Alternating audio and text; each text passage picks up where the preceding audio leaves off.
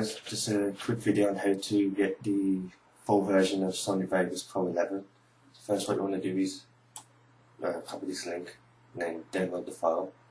After you've downloaded it, extract the file. And what you want to do is open the README first, and this basically tells you how it's done. And the first thing you want to do is disconnect your internet. And I'm doing everything on Windows 7, so I'll just quickly go through what I do. So you right click down here, open network, and then just click here, disconnect. Okay, after doing that, what you do is install the program. But right at the end, before you click finish, after it's installed, there's a little tick box that says launch. What you want to do is click that off and then click finish. Now, as soon as you've done that, you want to go into the patch file and extract it again.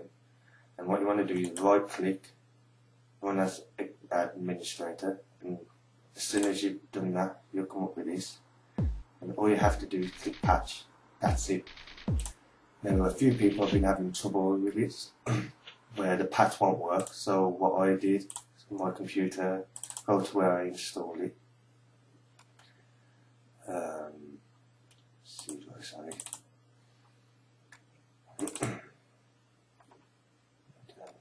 Okay. So you find where you installed it, and all you do is you open this here. Oh, let's see, press it so you can see what it looks like when it's done. Okay. There you go, and that's when you know it's done. Patching is done. So you just exit out of that. Then you open Sony Vegas and you're good to go. If you do have any more problems with it, there is other things what you can do in the help part. But if that doesn't help, get back to me and I'll try and find an answer for you.